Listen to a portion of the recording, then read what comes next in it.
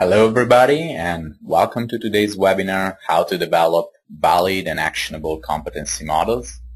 My name is Luciano Gregoretti. I am a consultant here at TalentFirst and I will be conducting today's session. The webinar will last for about 30 minutes. 20 to 25 minutes will be dedicated to the presentation. Then we're going to have a Q&A session at the end of the presentation. Throughout the webinar, please feel free to submit any questions into the GoToMeeting panel that should be on the right side of your screen. And at the conclusion of the webinar, I will answer as many of the questions as possible.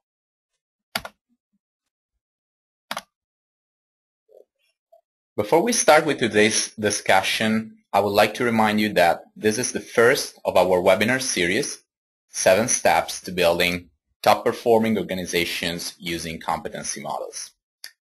Now, too often, unfortunately, we see many companies spend a lot of money and time developing competency models, and they're not using them to their fullest potential. So the purpose of this program is to share our experience in implementing competency systems that produce real business results. So if you haven't registered for the other webinars yet, you can follow the instructions to complete the registration from our website or doing the same thing from the invitation that you should have received by email. Now, let's get started with our webinar. Competencies 101. In this initial part of the webinar, I will drive you through our philosophy around competencies and competency models. We will first discuss about a competency model business case. We will agree on a definition, and I will show you best practice and practical examples of how competencies should look like to effectively support your business. But first of all, why should any company even consider developing competency models? Here's a simple way to understand the role of competencies in an organization. So competency is to human capital as money is to financial capital. Competencies are valid, consistent, measurable, and relevant criteria to hire, train, manage, and develop people in an organization. So competencies are the common language to structure an integrated talent management system and provide an objective way to make key decisions and optimize investments. So without using an objective and consistent unit of measure to guide your selection, training and development, promotion, and performance management system, there would be given too much space to subjective and biased decision making. Think of the damages you can cause to your business, for example, by promoting an individual into a managerial role based on exclusively on his past performance. Now, maybe that person was a top performer as an individual contributor, but now the job is completely different, as well as the expectations. So the risk is that the new manager cannot replicate his past, maybe even outstanding performance, because does not have the right competencies to succeed in the new role. And the consequence of this could be detrimental for his career, could be painful for his employees, and cause a big money loss for the company. So the only way to really avoid all of this is by having a model that tells exactly what are the competencies required to succeed at all levels, in order to base any decisions and investments on valid, consistent, measurable, and relevant criteria. So what are other practical advantages of using competency models? Well, competency models help people gain a better understanding of performance expectations.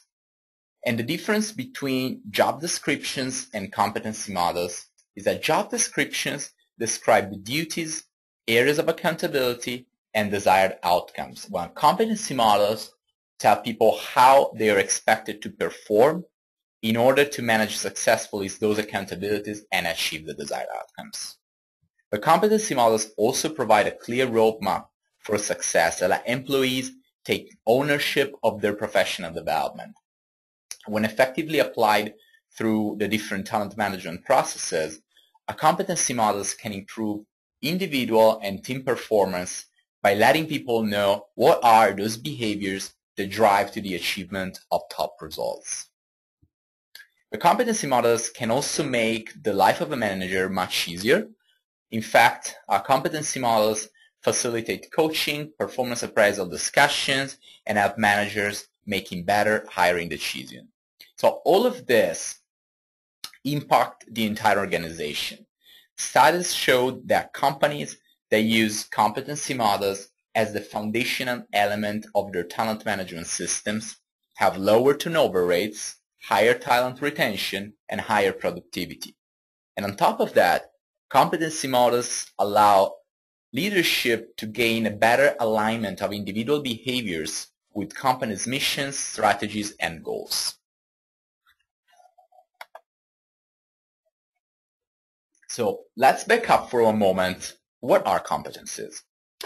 Competencies are skills, knowledge, and abilities that are applied for specific outcomes. So most of the approaches define competencies simply as skills, knowledge, and abilities. But if you're not applying for specific outcomes, are you really competent? So what we do here at TalentFirst, we include the application and outcomes for a more comprehensive definition of competency. So you can have all the skills, knowledge, and ability of this word, but if you're not achieving outcomes, then technically you're not competent. So skills, knowledge, and abilities that are applied for specific outcomes. Now we talked about what competencies are. Now let's talk about how competency models need to be. Well, we have a very practical viewpoint around competency models and talent management in general. So we believe that to be effective, competency models need to be clear and simple, need to be targeted, and need to be actionable, in the meaning that they need to be applied easily in practice. Now, while controversial to say, competencies are not worth the paper they're printed on if they can't be used effectively in practice. And for instance, we've been asked to come into organizations that have already developed and deployed competency models and identify why they're not being used as effectively as they could be or not being used at all. Now, one common issue that we find is that some models have way too many competency dimensions, in some cases over 20. Now, this may look impressive, but realistically, it is impossible for people to focus on that many skills areas. So packaging overshadows substance and practicality. As a rule, we advocate the identification and development of no more than 5 or 6 competency areas in any given model. So keep it simple, keep it targeted, and keep it actionable. Today or tomorrow. So should competency models be focused more on today or tomorrow? We've been asked this question all the time. It is important that competency models not only describe what success looks like today, but also what the expectations are for the future. And this way, you're not only actively bridging the gap between present state and future state, but you're also optimizing the system's sustainability and longevity. And to this point, however, you really need to balance between what is really actionable today and what is more aspirational, because you don't want your competency system overly lofty and unrealistic, because then it won't be usable. So we advise the rule of thumb above. 75% of the model should be critical today and 25% should be future focused. Now, one big question when looking to the future is, what kind of organization mindset are you trying to build?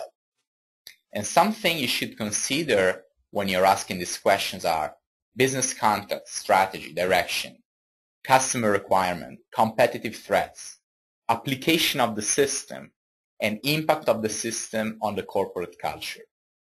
One important thing to remember is that competencies, they're not static. They need to live and grow with your organization.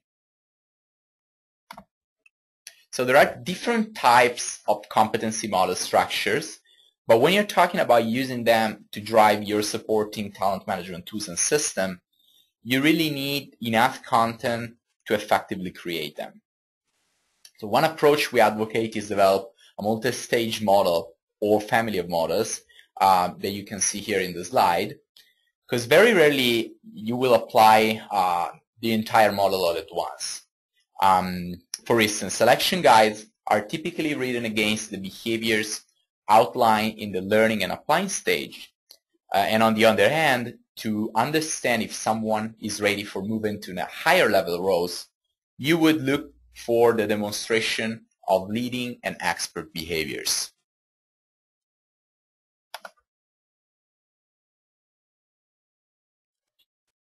So let's see what a competency model looks like. This is actually an extract of a model we designed for a sales organization not a long time ago. So we got a title, customer engagement. We got a definition, cultivates relationships with key decision makers and applies persuasive consultative selling skills to increase access and gain product support to achieve company and customer objectives. Build purposeful internal and external networks to develop and drive collaborative value-added solutions. So you can see that even in the definition of the broad competency, the behaviors are always applied for specific outcomes. Now moving down, there is a success factor, in this case influencing and consultative skills, selling. And each competency has a minimum of 2 and usually no more than 5 success factors. And then there are the behavioral descriptors of each proficiency level: learning, applying, leading, and expert. Now, of course, this is our approach, and specifically this is an approach that we use with this organization. There are other valid methods and other valid structures. But besides what path you decide to take, we always recommend to keep it simple, keep it targeted, and keep it actionable in order to achieve better results. All right, now we've covered all the fundamentals of the competencies and competency models. And I'm going to walk you through the process that we use here at TalentFirst to develop and then launch competency models. The big things are making sure that competency models are valid and you engage and drive ownership across the organization. For instance, it is very hard to criticize something that you help create. And this does not actually mean that you have to drag people through hours of interviews or focus groups and development time. Benjamin Franklin used to say, time is money. And it really is. So while engaging people in the process, you need to be efficient and minimize disruption. So foundation study is how we call our organizational analysis process here at TalentFirst. It really takes 45 minutes or so for each person to participate in the process, but the beauty is everyone participates. A few weeks ago, I was presenting the foundation study to one of our clients. And there was a leader in the room who asked me, why can't we just ask top performers to describe their behaviors and then we create the model out of that? So there are 2 risks of using this approach. First of all, how can you differentiate the behaviors of top talents with the behaviors of average and low performers? Second, how else can you ensure and maximize buy-in and then adoption across the organization? So the foundation study allows to achieve both goals. It helps create a valid model, and involving everyone in the process, you get people to buy in and use the model in their everyday life. So leadership interviews, job analysis, job function survey, and behavioral insights are the 4 steps of the foundation study. So we typically start the foundation study with the leadership interviews, and we ask leaders about what are their expectations and their perspective about the position or the job families under study. Since leaders have more of a systemic vision of the business, they also know the strategies and they have a better understanding of companies' future directions. they can provide valuable inputs that would be very difficult to find otherwise. So we recommend to interview leaders when developing a competency models, also to ensure their buy-in on the project, which is really important. On average, the interviews are 45 to 60 minutes long, and to maximize the effectiveness of this phase, we recommend to create a very good interview protocol and have the ability to establish positive rapport with the interviewer. So second phase of the foundation study is the job analysis. It consists in a full-day job shadowing that allows to gather in-depth data around skills, knowledge, and abilities that drive greater outcomes and results. The observations should be targeted on all type of performers, top, average, and low, in order to build a valid model. The data collected with the job analysis and the leadership interview would also simplify the construction of the job function survey, which is the following step of the foundation study. And here again, to guarantee effectiveness of a process, you need specific skills. For example, the job analyst is very important that is able to observe and register behaviors and events in a real-life environment without altering the course of action. So the job function survey is the third step of the foundation study and is deployed with the purpose of collecting data from a large number of individuals. So we advise to administer the survey to those people who did not participate in the previous steps of the study. And by involving all people in that specific role, not only you will be able to create a more comprehensive and targeted model, but you will also ensure buy-in and adoption. And just as the previous phases, designing and deploying a survey require specific competencies in order to ensure rigor in each step of the process.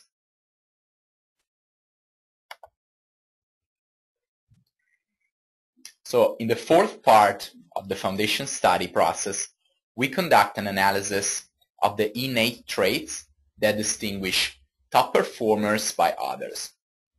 For this intent, we use the behavioral insight, which is a valid and reliable proprietary assessment tool that measures 14 core behavioral traits.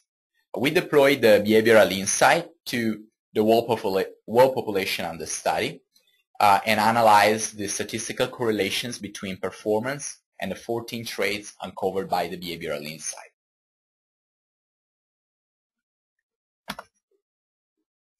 So once the model is created, we always recommend a proper launching phase. In fact, launching a competency system and any competency-based tools is just as important as developing them. A competency launch enables leadership to roll out and garner organizational support in the most effective manner. And this is actually an area where we see companies falling short many times. And what I mean by that is underestimating its value. So you're setting new expectations for your team or organization that, if done right, should change how people approach their jobs and ultimately the results they achieve. And you need to give it the justice it deserves because of that. So I hope it's clear now that competency models are not just, another fancy looking yet not very useful HR initiative. Competency models are a business initiative. And when done right, competency models allow to change expectations and ultimately change the outcomes. And that's huge. So we are at the end of this presentation. But before starting the Q&A session, I would like to remind you that the next webinar of the series, Competency-Based Talent Development, will be on air on June 24th at 1 p.m. East Time and June 26th at 3 p.m. East Time. If you haven't registered yet, you will find the links in the registration email or visiting our website, www.talentfirst.com. Okay, so I see that we have a lot of questions, and I will try to answer as many questions as possible. First question, can you give an example of how you link competency models to business strategy? Sure. I will give you an example of a competency model we developed for a pharmaceutical company a few months ago. So part of the business strategy was to overcome obstacles that were blocking sales. So the first problem this is for a sales representative. So the first problem was the difficulty of the reps to get access to physicians in order to sell their products. And the other problem was around the reimbursement process. So the behaviors that top performers applied to overcome those obstacles were incorporated in the model, raising the performance bar for the entire sales organization. So the model was also integrated in coaching, development and training, and performance management, with the purpose of, on one side, to ensure that people had enough resources to achieve better results, and on the other side, to keep people accountable in order to meet those new standards. So this is one example of how competency models can be linked to business strategy. How do you assess competency models initially and over time? Well, good question. So after launching a model, we typically recommend companies to benchmark the competency level of the roles that the model was created for. This process actually is we have a part of our software, iCoachFirst, which makes it completely automated. We call this process the proficiency assessment. And we're going to talk about the competency proficiency assessment in the next webinar. So if you want to know more about it, I recommend you to register and watch it.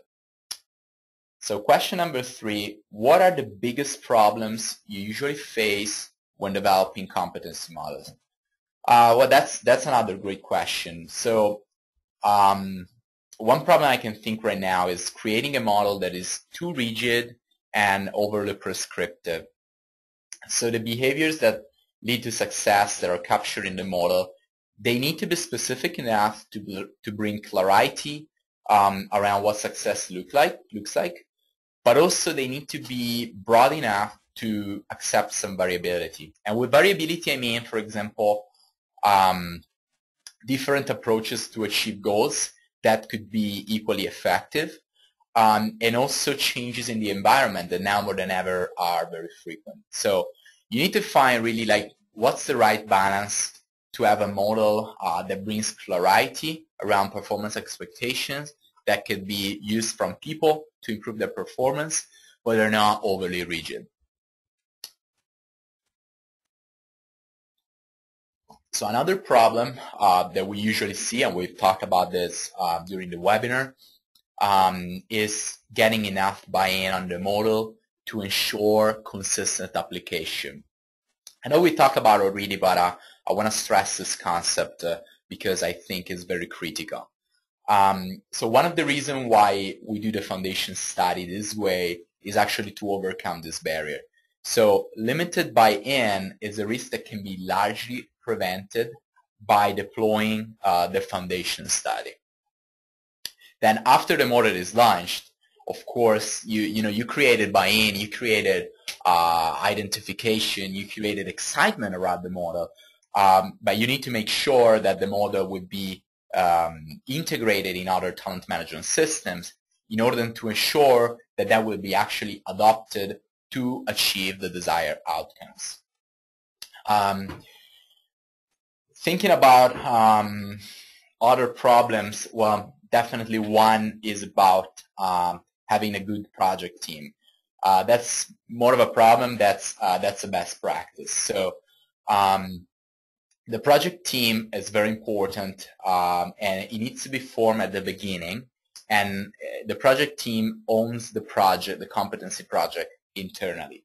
So not only the people in the team provide inputs for the validation of the model, but they also contribute to other important phases, including the communication. Now, we usually support our clients with the communication planning and execution. Sometimes we actually manage the whole process, but it's important that an internal project team send out the communications and participate to most of the presentations. So having a core team is very important, and not giving enough relevance can compromise validity, but also engagement. Let's see another question. So, do you recommend to use off-shelf competency models? If yes, in what cases is a good solution? Yeah, I mean, personally, I'm not a huge fan of off-shelf competency models. I don't think that in this case is one size fits all. I advocate personally to develop competencies that are tailored on specific roles and specific companies. Say that there are ways to make this shortcut more effective and reduce risks. One approach we have used in the past with clients that specifically require to adopt this approach is to start from a library of competency and then modify to refinement sessions. Now, this approach can be a good compromise to save money, save time, while maintaining a good general validity. There are different scenarios where when this approach could be more effective than others. For example, what we did in the past was using this approach when the company was small or a medium-sized company, and the results were pretty good. Or another situation this approach could be used is when there are in the same company similar roles that already had a model, and you can leverage that model to create a new one. But in general, validity and engagement could be largely reduced by approaching a competency model in this way. Okay, so we are at the end of our webinar. I see some of you asked for a copy of the presentation. Yeah, what I'm going to do, I will send you a link to download the PDF version of the presentation, and I will also send you the recorded version of the webinar within a couple of days. If it's not tomorrow, it will be on Monday. And of course, if you need other information, you can reach out to me anytime. Here on the right side of the screen, you have my contact information, my phone number, and my email. So thank you for joining us today and being part of this webinar. I hope you enjoyed it. I hope you were able to learn something new and useful for your job. And I hope we will have you on board for the next webinars. Have a great rest of the day.